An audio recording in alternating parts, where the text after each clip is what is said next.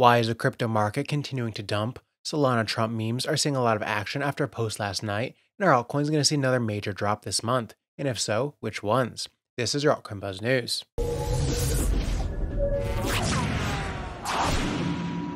Hey, what's up everyone? My name is Cody, and if you're new here, make sure to like, subscribe, and turn on notifications so you know when we drop latest content. Follow us on Twitter, altcoinbuzz.io, and as always, it's not financial advice, and we wish you the best of luck in your crypto ventures. Today's YouTube news is sponsored by Morpheus Labs. Morpheus Labs offers multi-chain, low-code solutions for Web2 firms to enter Web3 markets. They provide you with a smooth and efficient way to get your Web3 presence. This comes with a full suite of tools that offer blockchain as a service, ready to use and easy to deploy. Web2 firms can now easily transition from the ground up into a fully functioning Web3 project, including Morpheus AI-powered automation and smart contracts. The best place to buy their Mine token is on KuCoin or Mexi, and for more information, just follow their Twitter with a link down below. The cryptocurrency market took a hit today, with the total market cap dropping by over 4.5% to about $2.5 trillion on June 18th. This plunge has left many investors scratching their heads, trying to understand the core catalyst behind the downturn and whether a recovery is on the horizon. Today's crypto market decline is part of a correction that started over the weekend when Minneapolis Federal Reserve Chief Neil Kashkari made a reasonable prediction about only one rate cut in 2024. Bank of America predicts that the Fed will cut rates once this year, but that they'll wait until December to do it. What do you think of that prediction?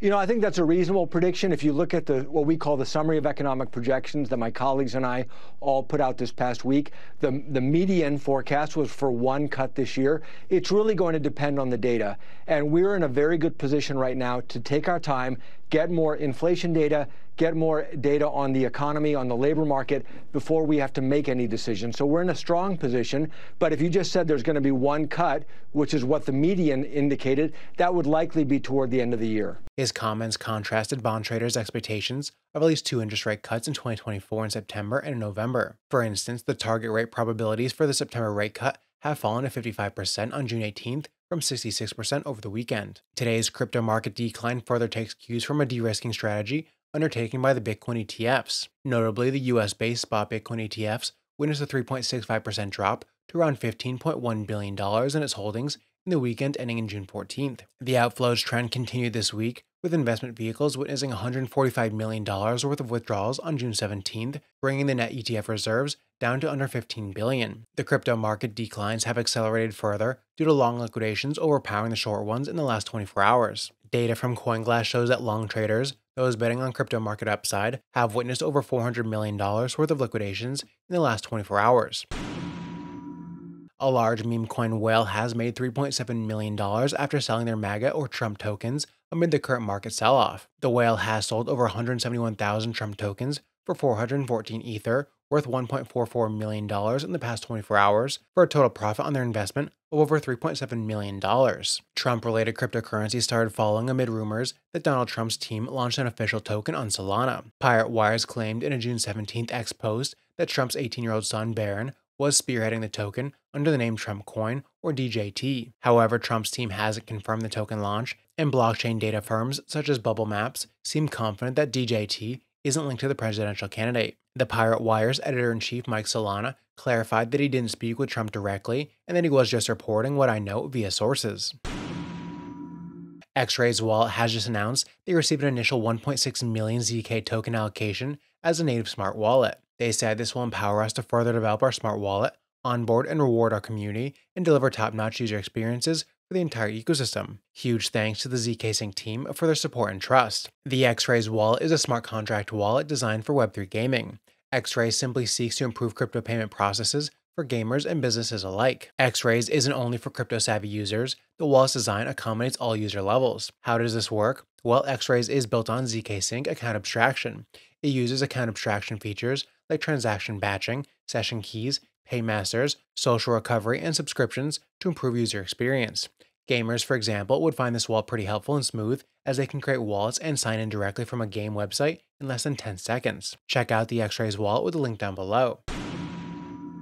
It seems there could still be continued downside for altcoins, as over 40 crypto protocols are collectively unlocking over $740 million worth of tokens in the next 30 days. According to data from vesting analytics platform Token Unlocks, several cryptocurrencies are scheduled for token releases, and the leading pack is Zai's Zai token, with a staggering $109 million worth of tokens unlocking. Following closely are Aptos' APT token at $85 million and Arbitrum's ARB token at $80 million. Other notable mentions include Immutable X's IMX token at $53 million, OP Mainnet's OP token at $61 million, and Sui's token at $58 million. Starknet's token and Athena's ENA token are also in the mix, with unlocks valued at $52 million and $37 million respectively. This cycle has been marked by low float, high FTV tokens, therefore tokenomics design and unlock schedule is critical for project success. When a big unlock meets weak buying power, the price impact won't look so good for a project's long-term success. Token unlocks occur frequently, and the upcoming ones come after Oracle Service Network Pyth unlocks $736 million worth of tokens,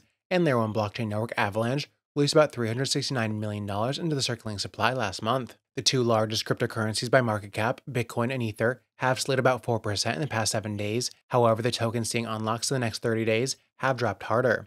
Zai, the cryptocurrency with the largest unlock, is down 20% in the past week, while Stark has slid about 27% in the same period.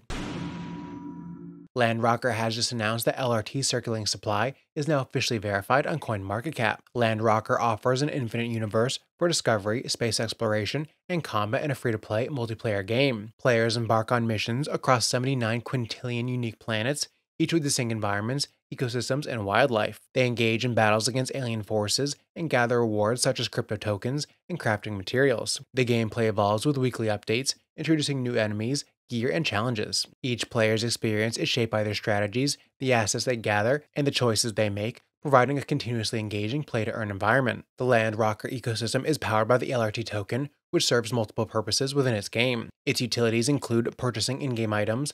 Players can use LRT to buy fuel, rovers, blueprints, and other essential items on the LandRocker marketplace. Check out LandRocker with the link down below. The Layer 2 blockchain zkSync has kicked off its highly anticipated airdrop of its ZK token, with 45% of its tokens already being claimed. The zkSync Association, a nonprofit created and launched last week by the development firm behind zkSync, Matter Labs, is in charge of the airdrop claims. The team tweeted that 45% of tokens were claimed by users in under 2 hours. The ZK token opened at 31 cents and is down about 35% since then, trading at 20 cents. The market cap stands at about $800 million based on the circulating supply, with about 3.7 billion tokens eligible for distribution. On a fully diluted basis, the market cap would be $4.5 billion. Last week, the Matter Labs team shared how the zkSync Association plans to distribute the tokens. Some users were upset with the design of the airdrop, which led to the team acknowledging their unconventional design. According to their plans, 89% of the airdrop can be claimed by zkSync users, which includes anyone that transacted on the zkSync blockchain and met an unspecified threshold of activity. The remaining tokens go to ecosystem contributors, including zkSync native projects at 5.8%, on-chain communities at 2.8%, and builders at 2.4%. Matter Labs also shared that employees will get 16.1% of ZK tokens and investors 17.2%, which will be locked for a year and then released over 3 years. The rest of the token supply will be split and go to zkSync's token assembly at 29.3%, which will be used for new governance purposes, and the rest to ecosystem initiatives at 19.9%.